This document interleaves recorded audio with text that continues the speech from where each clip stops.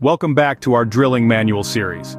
In today's video we will be discussing the different types of bottom hole assembly, or BHA, used in drilling operations. So let's dive right in. The first type we'll explore is the slick BHA. This assembly consists of a drill bit and drill collar without a stabilizer. It is typically used for formations with mildly crooked hole tendencies. Slick BHAs are seldom used, but they are easier to fish due to the absence of expensive components. Next up is the pendulum BHA assembly. This type of BHA is designed to reduce or maintain hole deviation during drilling. It utilizes the force of gravity to deflect the hole vertically.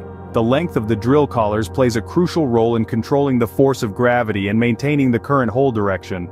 Lastly, we have the packed BHA, which relies on the principle that 2 points will contact and follow a sharp curve, while 3 points will follow a straight line.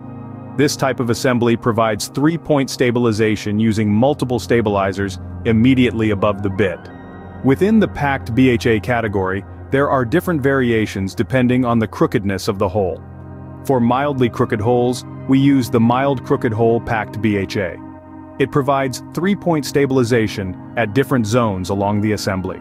Moving on to formations with medium crooked hole tendencies, we have the medium crooked hole packed BHA. In this assembly, an additional stabilizer is placed to increase drilling bit stabilization.